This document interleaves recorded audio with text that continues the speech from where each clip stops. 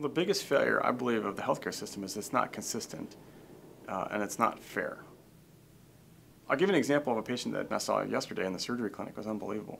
A gentleman with type 1 diabetes who didn't have any money for his insulin. So he decided, well, he didn't decide, he didn't have any money for his insulin.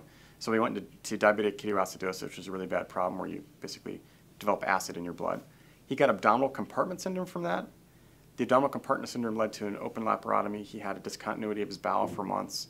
Was in the ICU for 2 months, so bad that he had an ulcer on the back of his head because he laid back so long. This is an 18-year-old kid, by the way. He finally survived. They put him back together. He's got skin over his abdomen, no fascial layers, nothing connecting him. You can see his guts through his skin. And he's better, all for the want of some insulin. This was like hundreds of thousands, if not millions of dollars in the ICU for 2 months because he didn't have enough money for insulin. Now, that is what gets me so angry about this, that I could have given him the $50 for the insulin, and I will take the $1 million and use that for something else. This is what's so crazy about our country, is that bad choices. Here we traded $50 worth of insulin for $1 million worth of care, and nobody would make that trade, yet we do it every day.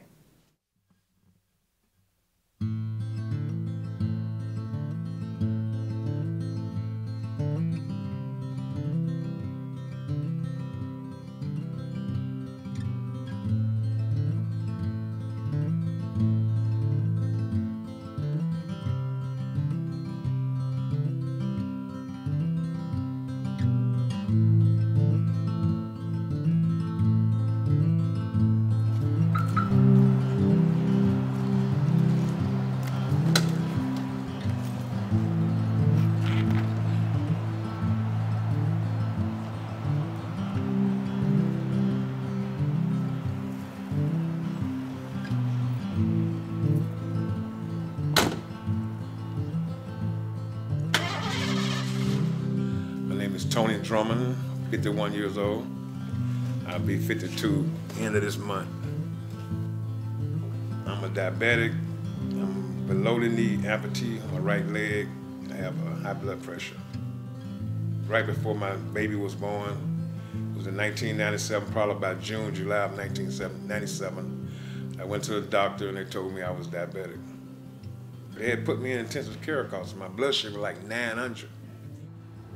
When they first was talking about my leg, they told me I wasn't getting good circulation, and so they gave me one surgery where they took veins out of this leg and tried to put them in this one. Then it didn't work. Then I got a sore right in the middle of this leg. Instead of getting better, it got worse. Kept getting worse, kept getting worse. That was after the surgery. And he said, and I remember the vascular doctor told me, said, we may have to take it off. I said, no. I said, you're not going to take my leg off. I can live with a little sore. You're not going to take my leg off. And after a while, it started hurting more. And then they went in and did another surgery on it, in which I had a lot of staples on my leg. Went around a lot of staples on it for a while. And it just swelled up one night and it looked like the staples were just bursting. I had to go to the emergency room that night, and they came in and told me if I didn't take it off, I probably wasn't going to be able to leave because the blood clot that was right here, maybe was going to my heart, and they did the surgery. And it was devastating, to be honest with you. I didn't think I could make it without my leg because I never had did that. You know, I never imagined being without a leg. So it was really devastating. The problem is that there are people who are unable to obtain health care who need it. Regardless of what led them into that position, that's a fundamental problem. The way that our system is set up currently doesn't really allow for those patients. Those patients just fall through the cracks. Well, I had a triple bypass surgery back in February 5th of 2008. That's what started everything. Because, you know, I thought I was in good health. Then after that, I wind up having COPD, and I still have a lot of problems with my breathing. You know, I have sleep apnea, and I had to get a machine from St. Vincent de Paul. You know, you can go down there and get help. Trying to think here, I've got problems with my back. I've got deteriorating disc. I am also a diabetic, and now I'm having a lot of problems with my knees. You know, it's hard to walk. if I leave my foot planted and I try to turn just a little bit one way, my knees just give out on me altogether, and that's really painful. So we're talking about 30 to 40 million patients spread out over the 300 million that have insurance. They don't get care. They don't get care. They get sick. They go to the ER. Maybe they run from their bills. Maybe they get buried by them. They don't get preventative care. They don't get anything but late care. No, most of the work that I've done, they don't offer you any type of medical. But if you want it, you have to go out and get it on your own.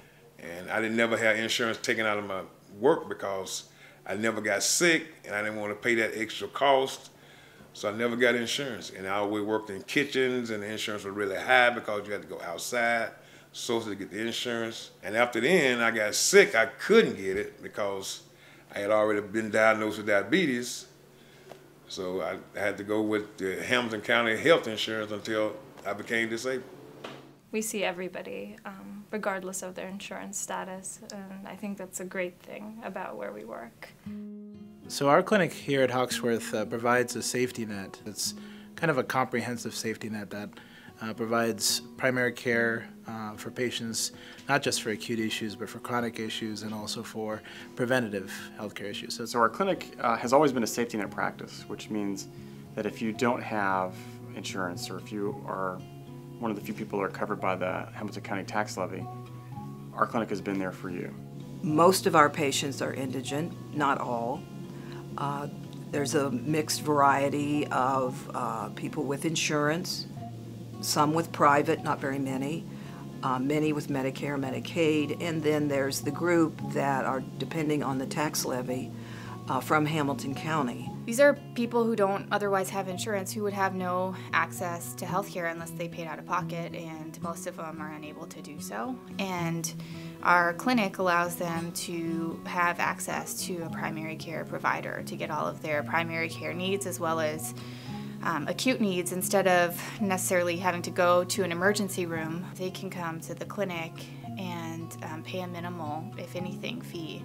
And also our pharmacy provides prescriptions for $2 to $3. There are a lot of patients who end up at the University Hospital not necessarily by choice, but because that's the only place that they can find their care.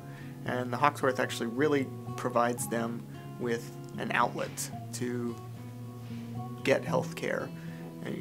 Without insurance, many of the clinics around town won't take them. One of the main chief complaints of our patients is, why did you come here? And they say, because my doctor wouldn't see me anymore as I lost my insurance. It's very common, we've all heard that. I think people get private insurance and pretty much look down on people that go to the clinic because some people call it a free clinic, and you go to a free clinic, they figure you're pretty much poor. I don't think that way. I think just most of them is good people, just maybe in a bad situation where you just don't have the money for insurance, so you use that clinic. When you're 18 or 20, you're not thinking about, what you're going to need at 40, 50, 60 years old. You need to make sure that you got some kind of, medical thing in place to where, if something happens to you, you've got help, whether it's financial or, family help or whatever. You've got to, just make sure that it, like I said, that it's set up. And most people don't think about it. I never did. And now, I have nothing to fall back on. I was saying how people will do. They will dump their garbage on the ground and they're right here by the parking lot, but they'll dump their garbage on the parking lot. I got to come out here and pick that up there. But I usually come out every morning and pick it up. Depends on how I feel. If I feel good, I'll pick it up. If I don't, I'll let it go. My name is Grover W. Cash, and I'm 79 years old. I was born in 1931. I sew. I make clothes for people. I do alterations, make extra money, because what you get from Social Security, you have to do something to make up some extra money. I made my daughter's wedding dress. I made my mother and sister's wedding dress when I got married. I didn't make mine, but I've made other ones. And like I say, with my kids, they never got a store-bought dress till they was in junior high school because we couldn't afford to buy them, and I made them. Well, they started out for back as I can remember, when they took they took his 5 tumors off his spine. Then he started having seizures. I mean, he had grand mal seizures. They put him on dilanthal and phenobarbital. He was on both of them for, I'd say, 10, maybe 15 years. Then the seizures eased up.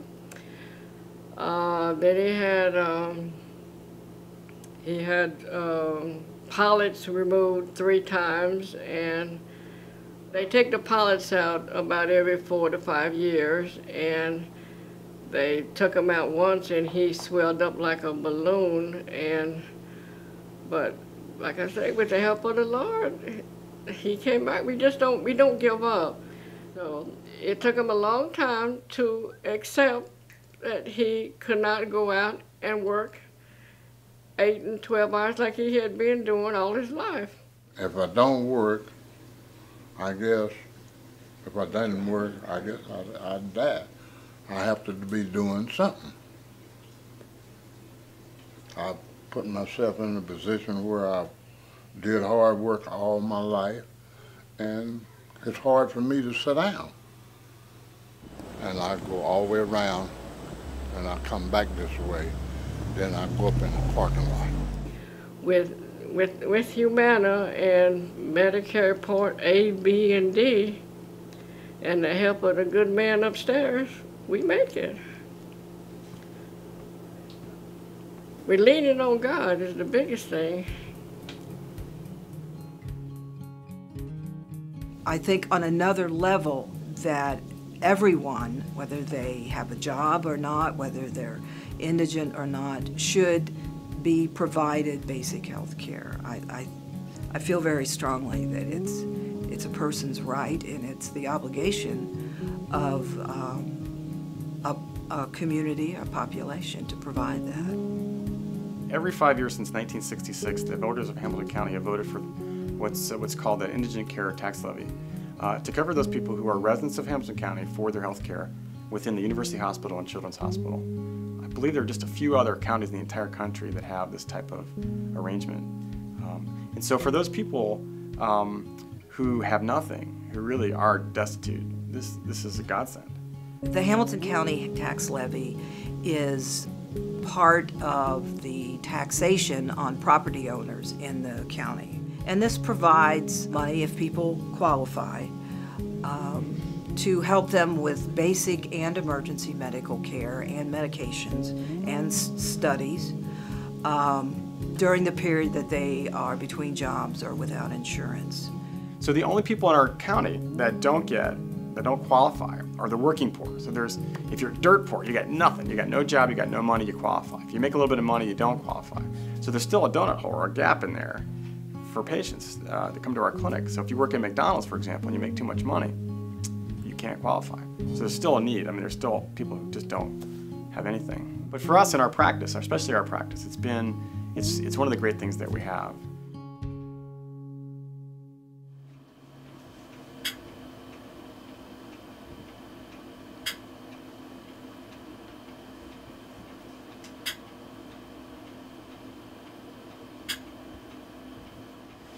My name is Maddie Reed, and I'm 64 years old.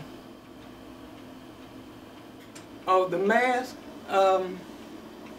my youngest daughter, Stephanie, gave me a little bitty mask years ago, and it hung on the wall for a long time. And I just decided I was going to start collecting them after she gave me that. So I still collect them if I can find one that I don't have. There's no significance to them except I just like them. You know, it's just something I started, and I don't know if it's got out of hand or not, but I'm still looking for some more. I'd like to have about 3 more rolls if I can get them. I have emphysema COPD, and I was diagnosed with that in my 40s. She has COPD, which is chronic obstructive pulmonary disease, and she has end-stage COPD, meaning she's on home oxygen and her activities are pretty limited. 2007, July the 16th, is when I had a bad attack, and I was in the hospital for 5 days, and when I came out, I was on oxygen, and I'm still on oxygen. Since then, I'm a homebody. I don't get out like I used to. You don't know if what's going to happen. You don't know if you're going to get the flu and it triggers it, or a cold, or what is just happens when it happens. You don't know when it's coming. You don't know when it's coming. I go to the preliminary clinic at University Hospital, and they sent me to the rehab in Norwood. And I went there from August of 2007 till January 2008. And what they do, they teach you how to cope with your disease also, along with the lung doctors. My COPD, I use oxygen. As you know, this is my small tank. And I have a large tank I use when I do my exercises, when I do my cleaning of my house and stuff. And this is what they teach you. And then when you graduate out of the school and you come home and you're home, they have exercises that you do in your home on a daily basis. And I exercise 7 days a week. I'm only allowed to use 5-pound weights, nothing heavier than 5 pounds, because it takes a lot of air.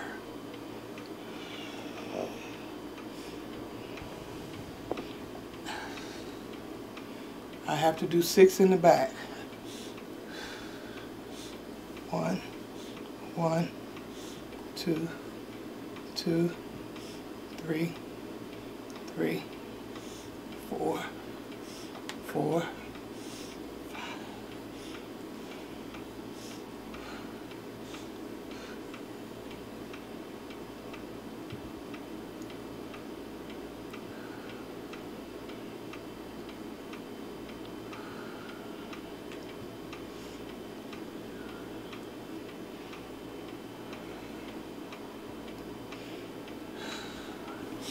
1, 2, 3. I usually do 6 of those. I'm only going to do 3 of these.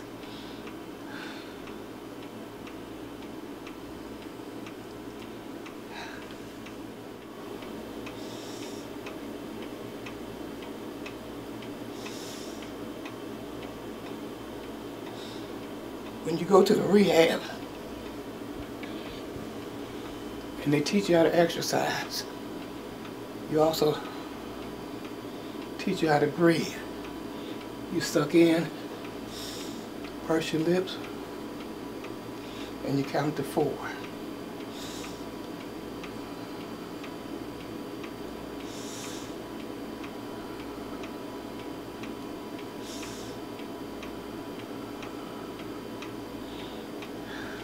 This is my exercise bike I use 4 days a week. I have to exercise on this 10 minutes a day, but sometimes the 10 minutes turn anywhere between 20 minutes to a half an hour, depending on the breathing. But I do it 4 days a week because it's part of my exercise regimen.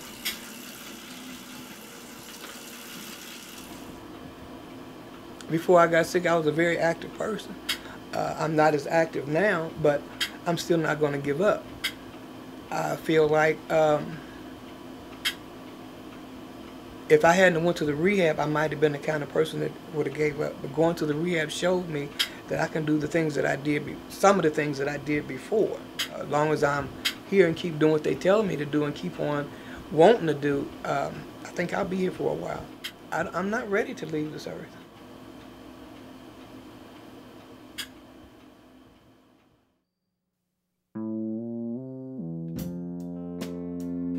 Feel that today you can have something today and not have it tomorrow. Like I said, I went to work one afternoon. That night I went to work, and the next day I didn't have a leg. So, you know, I learned from that you can have something one day. I didn't think they were gonna take it off. You know, I thought maybe they could do something to fix it, but it's gone. And you can't dwell over that. You got to keep going. You can't, just because the leg gone, I can't stop. I got to keep moving. But the main thing I think that kept me focused with my children, it was real small, and I didn't want them to see the devastation of it. I didn't want them to see me weak. I want to show them that it don't matter what happened to you in life, you could be something, you can move on. That's what's pushing me through school right now, is that I want to get back into the workplace. I want to show them that, hey, just because something happened to you in life, that don't mean you give up. You got to keep going. When I got my leg amputated, I used to like sitting in one all the time, wasn't doing anything, sitting on my. So I worked as a chef for a long time, so I was used to working. So after I did that, I sat around and you just watch people walk up and down the street, homeless people. I wake up in the morning, I see them sleeping on the sidewalk. That was right around here on the Elm Street where I used to live. I had a caseworker to come, used to handle all my business and things like that. So I asked her, I said, you know, is there anything I could do to kind of help people? You know, anything? I ain't gonna do nothing all day. She said, yeah. She said, why don't you go back to school and be a social worker so you can do that? I said, nah, I ain't been in school in a long time. So after a while, I just, you know, I said, fine, okay, I got it. I applied for a grant, I got it. It just shocked me, you know, and then I went to Social Security to fill out this ticket to work program, and they gave me that. So I said, well, ain't nothing holding me back, so I might as well just go to school. So that was a year ago now. I've been there a year. This at the end of this semester will be 1 year. And I maintain a 3.0 grade point average, so one more year and I could take a test, a state social workers test. I feel that's the only way I could give back to the people that helped me, is become one of the people that was helping me. And that's to help somebody and to give back. I think that's what gave me that drive to do that. That I'm maybe one day can turn a person's life around, because the lady at Center for Independence Living, I think she was the one that kind of turned my life around and kept me from just sitting around doing nothing. And I wish somebody could remember me doing that to them like I remember her.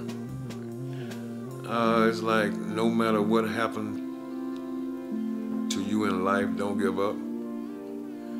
Don't give up on your dream. Don't give up on the thing that you want to do in life, because no matter what happened to you, your dream can still happen. And that's what I'm doing now. I'm just keep going. I'm keep going, and eventually it'll pay off in the long run. I may not can see it now, but I know it's coming. If I keep working hard at it, I know one day I'm gonna be all right.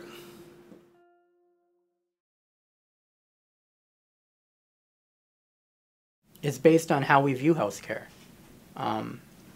Do we view healthcare as a business, or do we view it as a right? I would substantiate that the people who view healthcare as a business would almost say there are no problems, because it's a business. You know, businesses are meant to be profitable, and healthcare is no different than electricity. It's no different than, you know, gasoline. So until we can wrench the business from medicine, it's going to be very difficult to enact a system in which people are doing good for other people just for the sake of doing good. It's always going to be financially motivated. Until everybody has enough, it's always going to be this conversation. Well, when we talk about health care for the indigent, we often focus on the problems, and they are important. But I want to also think about the things that our people do right with limited resources. They endure incredible challenges sometimes. Social violence, family distress, financial problems, but still take care of their family, often take in other family members.